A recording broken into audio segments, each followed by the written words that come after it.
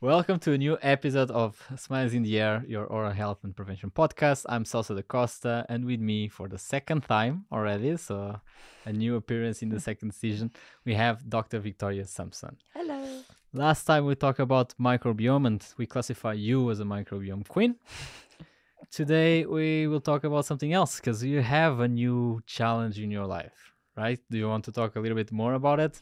Yeah, so it's funny doing a podcast about something that I don't normally talk about because I've been doing microbiome testing and all of that every The thing is podcast. pushing a little bit. Yeah. So the biggest thing that's been happening recently is I just opened a clinic with my family. And it's a dental practice, but obviously there's a lot of microbiome testing and obviously most importantly, we have 2 GBT lounges in our clinic as well.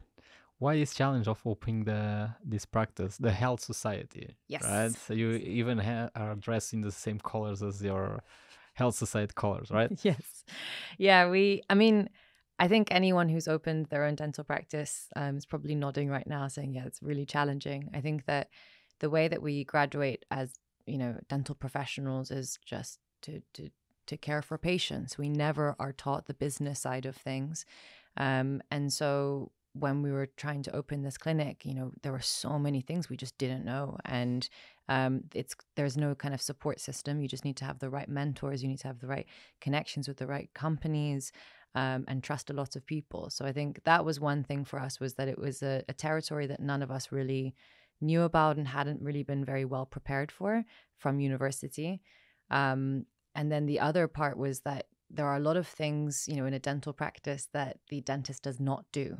And I used to stroll into work, my patients at 9 a.m. I was there like 8:55. I'm not good. Like I would stroll in, do my work. I would work really hard. Yeah. But that was it, and I left, and I didn't get to see the background of decon, disinfecting all of the instruments. How much equipment are you actually buying? Who's actually taking care of all of your equipment and, changing the water lines? Like all of those things are things that are happening on a daily basis that I think sometimes we take for granted and we don't realize until we're opening our own place up.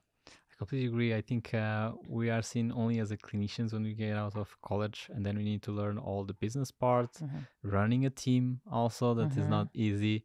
Have all the controversy sometimes with the patients, because we need to explain to the patients what is the main goal of your practice, because you have a main goal with your practice, right? Yeah. So that's why you open it. What is the main goal? So actually, yeah, I forgot about that as well. So that we're putting the mouth back into the body as our kind of dream and idea. And that was probably one of the biggest challenges, is not only were we trying to open a dental practice with no previous kind of experience of doing it, but we're also opening a health center. It's the first of its kind. It's basically not only where we're practicing dentistry, but we're also putting the mouth back into the body using different services. So we have an infrared sauna, we have a gym, we do a lot of blood testing, we work in a multidisciplinary way. So we're working with doctors, nutritionists, functional practitioners. And our idea is that you shouldn't see one person for your mouth and another person for the rest of your body. And if you are, fine, but they should be talking to each other. So literally yesterday I was liaising with a cardiologist and with a doctor for the care of a patient. And that is, I think, what everyone should be doing. So it's been difficult to kind of be the first to do a lot of that, even from a regulatory perspective, because when we were trying to get our kind of regulation and CQC, they were like, what is this place? Like, why do you have an infrared sauna? And you're providing hygiene. Like, it's difficult for people to wrap their heads around sometimes. You also have a nutritionist working with you. Yes. Why the role of the nutritionist?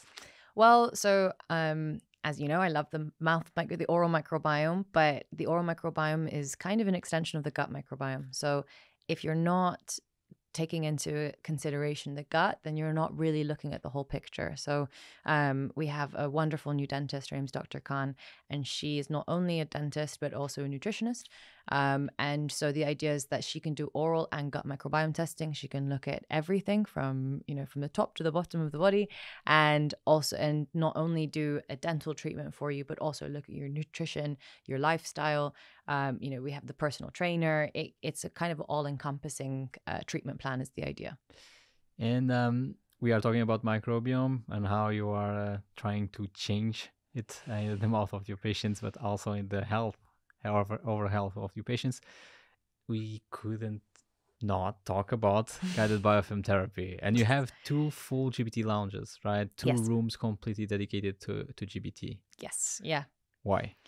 So I think with all of the work that we were doing on the microbiome, guided biofilm therapy has been the foundation of all of that, in the sense that it's the number one treatment that we recommend to every single patient of ours, whether they have an imbalanced microbiome, so they have high levels of really bad bacteria, and maybe they have disease, or even if they're healthy and they just need maintenance. Everyone needs it. So, that was what, it really helped. We worked with EMS in terms of, when I say we didn't know what equipment we needed, it was nice to have EMS help and say, okay, you need XYZ number of hand pieces. This would help you with this. All of those types of things actually are really useful. And then for us as well, GBT is one of the foundations of the practice, because that is the one thing that people come in most frequently for. So our idea is that you come every 3 to 4 months for guided biofilm therapy.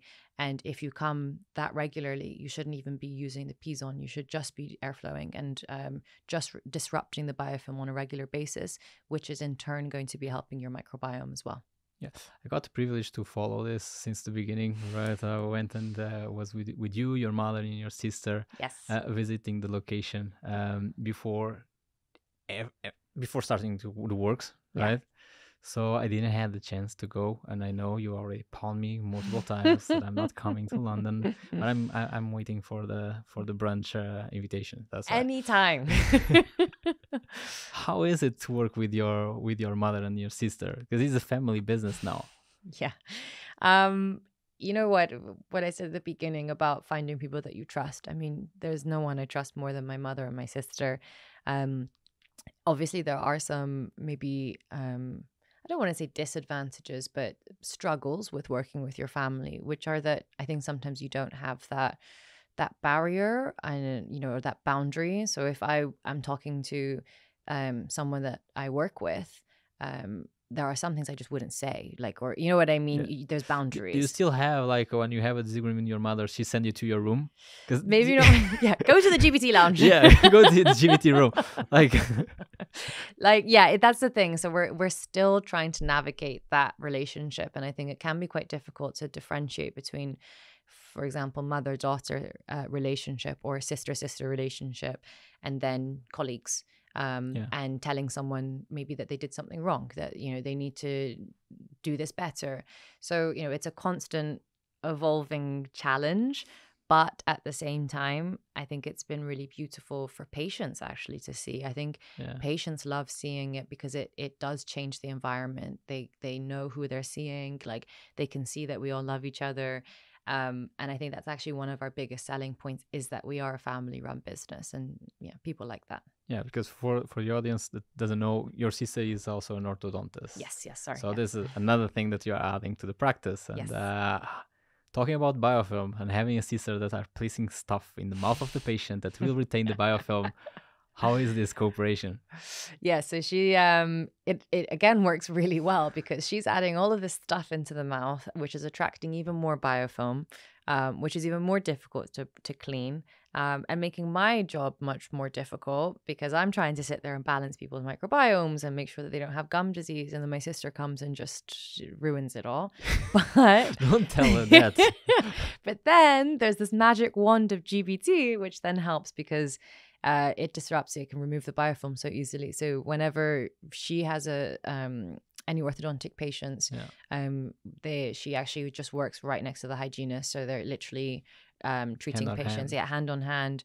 We're trying out some new things as well now. So what we want to start doing is she might start removing, so let's say with orthodontics with braces, to remove the wire, they go see the hygienist, so they have a proper hygiene, where you're going under everywhere. Then they come back and see her, and they replace the wire and do their adjustment. So we're trialing that at the moment, but regardless, it's really, really useful for guided biofilm therapy when you have someone who's adding a lot more biofilm into the mouth, like an orthodontist. And how are you like handling, well, we already had this discussion a little bit off the record here, but how are you handling your schedule? Because you are super busy with lectures and traveling, and now you have a practice that is starting, because we open 4 months and a half that you open, right? Yeah.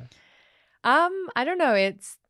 Someone said to me the other day, that, you know, if you love what you do, it shouldn't be work. And so, you know, I do find that I am working a lot, but at the same time, Are you really? You're always traveling? Yes, I'm always but I'm working whilst I'm traveling. I actually find my flights and my travel the most effective like times for me. I just do everything on my flights and my planes and my trains. That's where I've got my laptop out and I'm just working. But no, I think it's been important to be able to allocate jobs to people.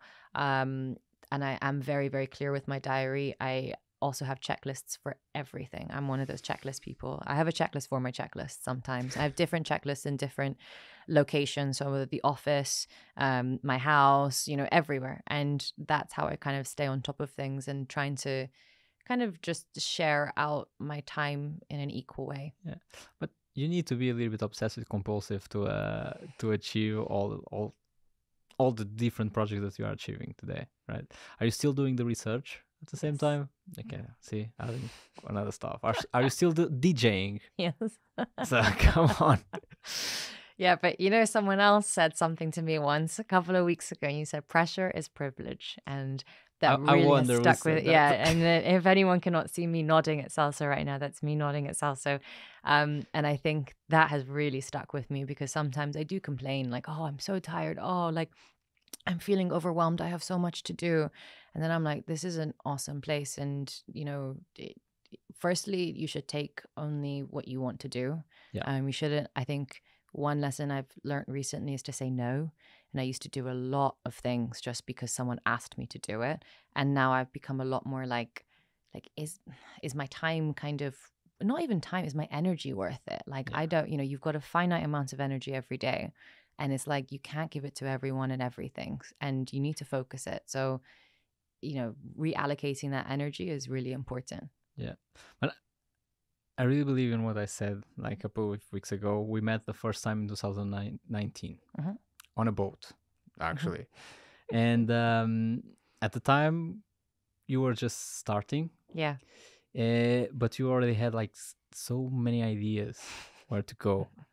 So I think it was a good start. And seeing where you are today, and 2 weeks ago when we were in Manchester, seeing on stage again, I was proud. I was proud of what you are trying to do and what you are achieving. So I continue to say that. And okay, if you heard me, I'm happy. Pressure is a privilege, but pressure is a privilege only for the ones that you deserve them. Yeah. No, thank you. And honestly, actually, EMS has been a very important part of my journey. And like I said, with the GBT lounges, like it was a no-brainer because of all of the work I do with the microbiome stuff, but also the support of having EMS to guide us on, you know, like I said, the equipment, the sterilization, all of that. It was such a nice support to have. So I really, EMS, you guys, and you, of course, also. Thank you. No. Luck is not, it's not only luck, it's pushed, and you are pushing luck in the right way. So I hope that it continues. I will visit the Health Society. I promise. On the record, she invited me already a couple of times, but I never found the time. And the last time that I was in UK, I was in Manchester, not London. So. I know, but next time, London. Yeah, next time. I'm waiting for the brunch. Okay. It was a really good brunch last time. So thank you so much, Victoria. It's always good to have you here. It's always good to know what's happening in your life and the journey that you are getting into, that is only the beginning. Thank you very much. Yeah, I mean, it's exciting to see what's happening in the world generally in dentistry. And I think anyone who's listening, dentistry right now is a really exciting place. And I think there's so many changes and so much going on that, yeah. It is. So thank you. for all the listeners, you heard it here from Victoria. So she's here, but she always finds the time. She has a checklist for her checklist. So do the same thing, obsessive compulsive always. But yeah, you can always find time when you want to achieve something greater than you. Thank you. You saw also the journey in terms of building a practice. It's not that easy. There's a lot of challenge, but everything is achievable mostly when you have a family backing you up. Yeah. So for the listeners, thank you for listening to us, and subscribe the podcast in any platform that you're listening to us. It can be Spotify, Apple Podcasts, or even YouTube. And don't miss the next ones. Thank you. See you next time.